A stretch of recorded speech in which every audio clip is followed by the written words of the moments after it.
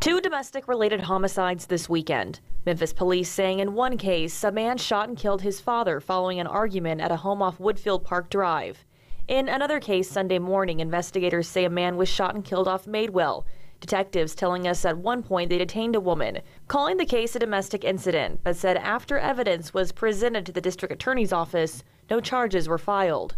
The two homicides, a sad reminder that to some, while it still may seem far away, the holidays are approaching, a time when experts say stress is higher and tempers can rise. The holidays is a really challenging time for most people, having to go around family members that maybe you don't always get along with, don't always have to see, but then you feel that obligation with the holidays. I should go see them. I'm supposed to go do this. Experts say it's important to recognize when is a safe time and a good place for you, or making the choice not to go. Being able to say, it's not good for me to go with these family members because of all these reasons from the past, whatever that might be. There's other stresses like finances, exacerbated by alcohol or drugs and added time at home.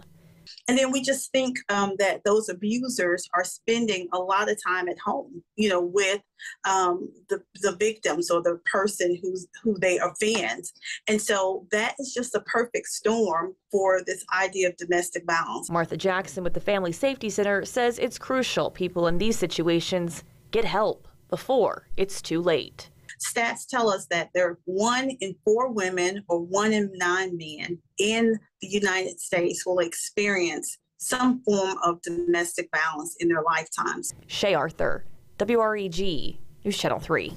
And the Family Safety Center can help you create a safety plan. For information about the Family Safety Center and Kindred Place, you can visit our website and click on this story.